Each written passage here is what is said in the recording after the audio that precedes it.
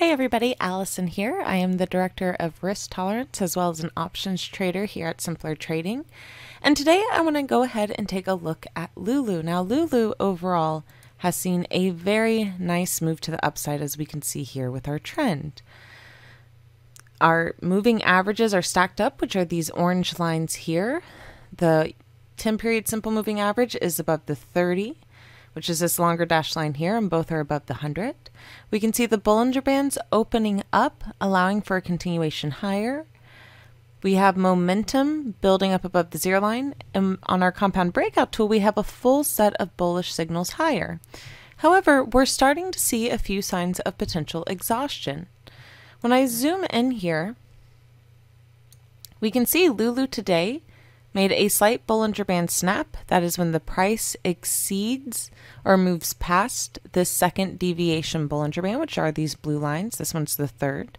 So you can see here the high of the price today exceeded the second deviation Bollinger Band and has already started to pull back. Typically, when you make a Bollinger Band snap, you'll see some sort of move in the price eventually to get back inside the second deviation Bollinger Band, because that's the comfort zone. That's where the price mainly trades in the majority of the time.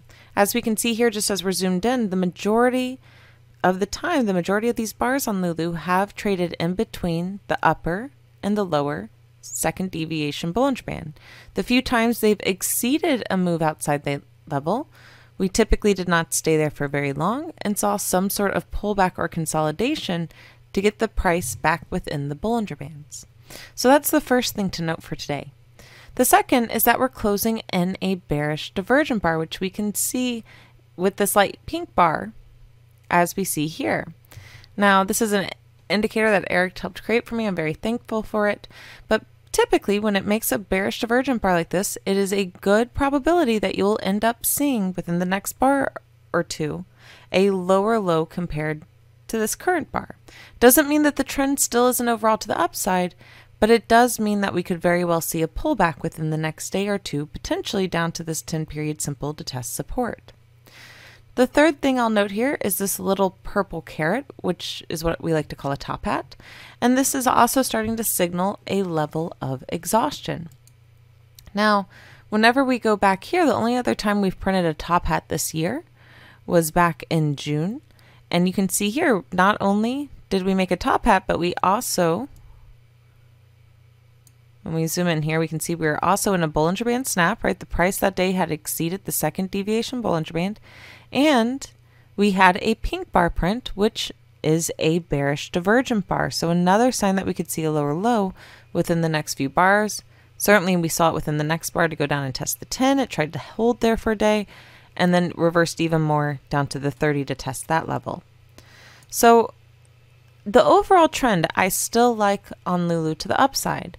But because of these short-term levels that we're seeing of a potential pullback within the next day or two, I wouldn't mind for today putting on a slightly bearish trade into the 10-period simple.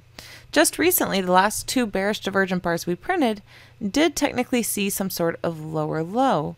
And notice how the last one we printed, the next day we did have a lower low right into the 10-period simple, but held it as support and then actually bounced up, creating a bullish divergent bar, which usually means you'll see a higher high within the next few bars. And that's what we got from Friday going into today. But the fact that as of right now we're making a bearish divergent bar into the close is a good sign that we could see some sort of pullback or consolidation the next few days for a move lower. When we take a look at the weekly chart here on LULU, we can also see a very nice bullish trend that we've been in. But so far for the week, we're also making a Bollinger Band snap outside that second deviation Bollinger Band. And we're potentially for the week making a bearish divergent bar. Now it's still Monday. We would need to wait until Friday to confirm whether this was going to print a bearish divergent bar or not. But if it does, you could also consider a pullback within the next week or so from this bar, and potentially a retest back down to the 10-period simple, which in this case on the weekly chart is around 206. Now, like I said, the overall trend is still very strong and bullish. And we might just see a slightly lower low this week, or excuse me, within the next week or two compared to this week, and then bounce higher and continue to the upside from there. That's certainly not out of the question for LULU when the longer term trend is still bullish. But like I said, I wouldn't mind taking a very short-term bearish trade. So when I go over to trade here, the first thing that I would want to keep in mind if I were to take this action based off the daily chart, if we do close in a bearish divergent bar today, is looking at something like the November 29th 222.50, 220 put long debit vertical spread.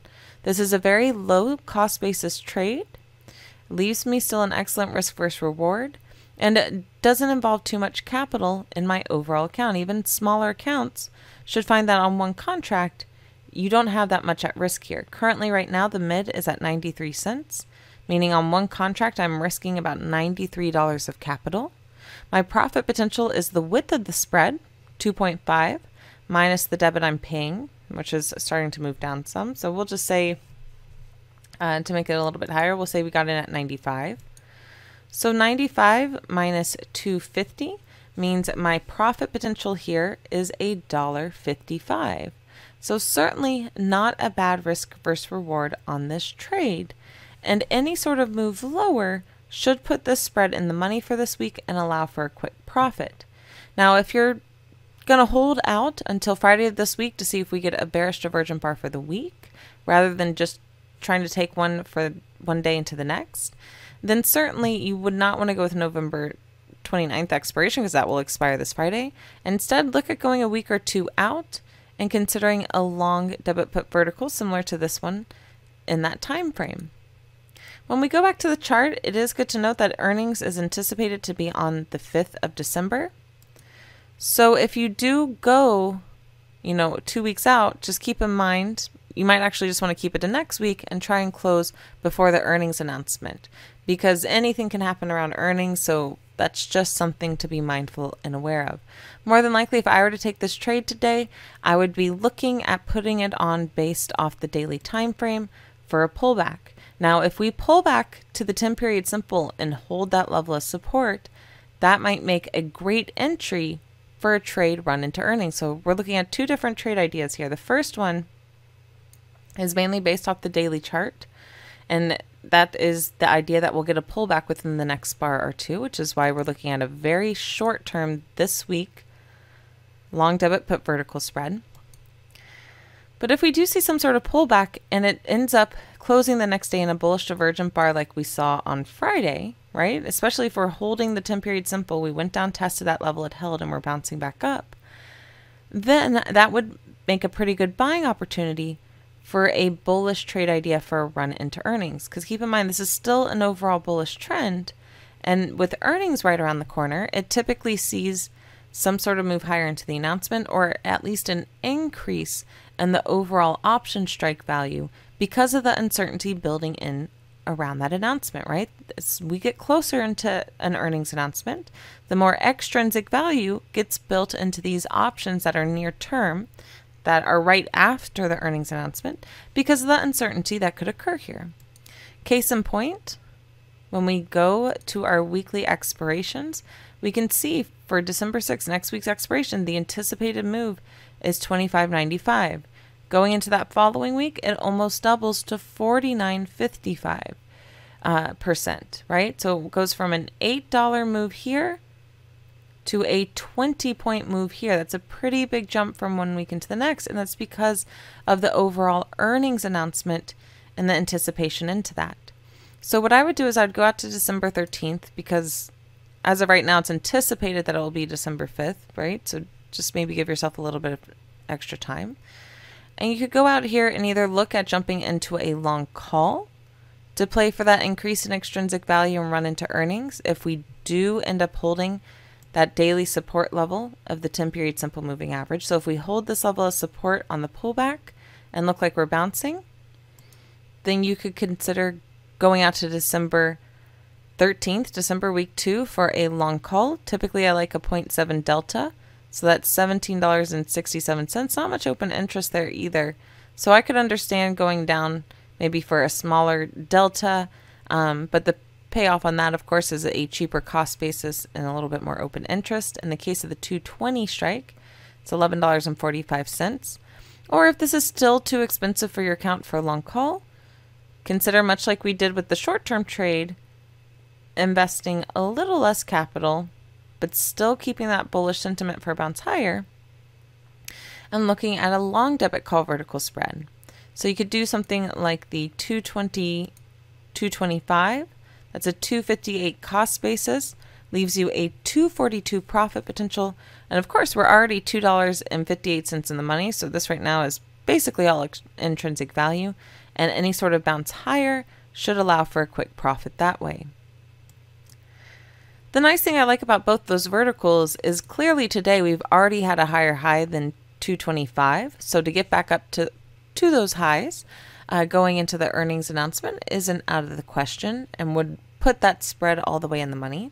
And at the same time, for the short-term idea for this week, from today into tomorrow, or today into the next 2 days, if we do see a pullback off this bearish divergent bar for a move lower, well, that first support level is around 215.96, so close to 216.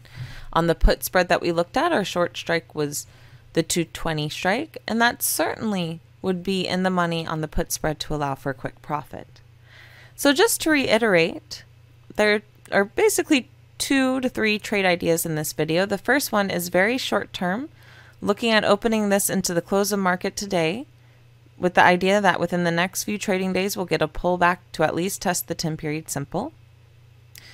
The second idea is based more off the weekly chart, with the idea if we close the week in a bearish divergent bar, especially when we're at these levels, that we could see some sort of pullback or at least lower low into the next week or two, which could allow for a quick profit. And then the third trade idea is if we do pull back and end up holding support here, that might be a better opportunity for a longer buy for a run into the earnings trade. And I will note that if we do go down within the next day or two, hold this level and start to bounce, more than likely on the weekly chart, we're not making that bearish divergent bar, which is a good sign to then still trade this to the upside at that point with taking this trade here. So that's it for me. I hope this gave you all some trade ideas to look at, or at least some educational advice around bearish and bullish divergent bars and the overall trend. I hope you enjoyed this video. As always, may the trade be with you, and I look forward to talking to y'all again next time. Bye.